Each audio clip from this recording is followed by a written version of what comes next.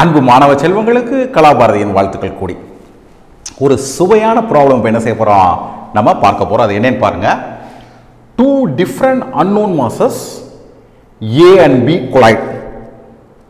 Okay, A is initially at rest. When B has a speed of v, A restல இருக்கு, B vங்கிற velocityல வருது.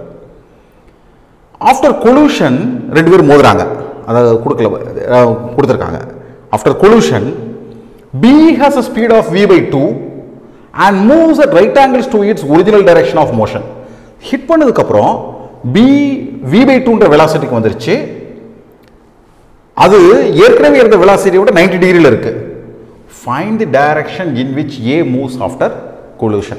இதான் பிள்ளைங்களா கேள்வி.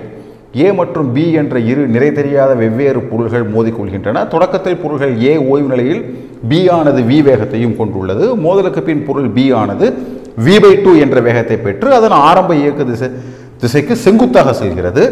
மோதலுக்கு பின் பொருள் A செல்லும் திசையை காண்க. I think this is one of the fantastic problem.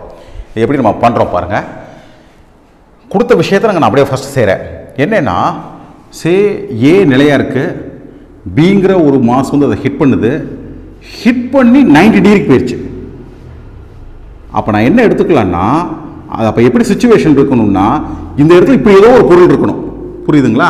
அப்படி தான் ஹிட் பண்ணி என்ன செய்ய முடியும், அது மேலே போக முடியும். நான் வசதிக்காக இந்த மாதிரி என்ன செஞ்சுருக்கேன், அது ஒரு பால்னு வச்சுக்கிட்டேன். ஸோ அதை ஹிட் பண்ணோன்னே இது போயிடுச்சு, இப்படி போயிடுச்சு. You got the point.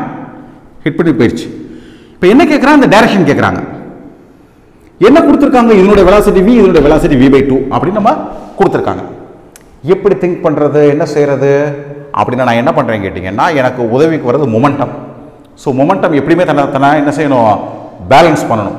அப்போ நான் என்ன கனெக்ட் பண்ணுறேன்னா, இதனுடைய இனிஷியல் மொமெண்டமும் ஹிட் பண்ணதுக்கப்புறம் இதனுடைய ஃபைனல் மொமெண்டமும் ஷுட் பி ஈக்குவல், இல்லைங்களா?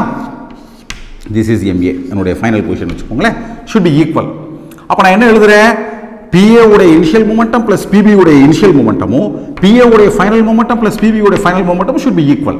ஆனால் என்ன நம்மளுக்கு தெரியும்னா, A இனிஷியலாக ரெஸ்ட்ல இருக்கு, ஸோ அதனுடைய மொமெண்டம் 0. PB உடைய இனிஷியல் மொமெண்டம் எவ்வளவு, mass into velocity, MB into V, திசை I, ஸோ I போட்டிருக்கேன். ஃபைனலும் தெரியும் எவ்வளவு, mass into velocity. So mass into velocity என்ன எடுத்தோம், சாரி PA ஃபைனல் நம்ம கண்டுபிடிக்க போகிறோம். PV ஃபைனல் தெரியும், mass into velocity, that is mb into v by 2 into j, 90 டிகிரில போகுது.